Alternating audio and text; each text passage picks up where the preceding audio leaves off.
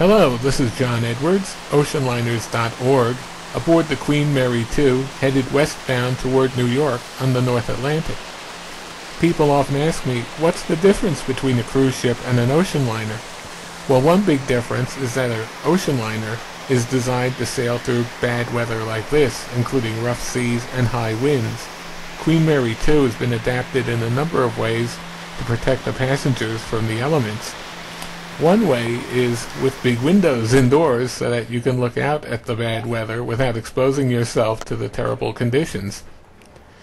Thank you for watching. This is John Edwards, oceanliners.org.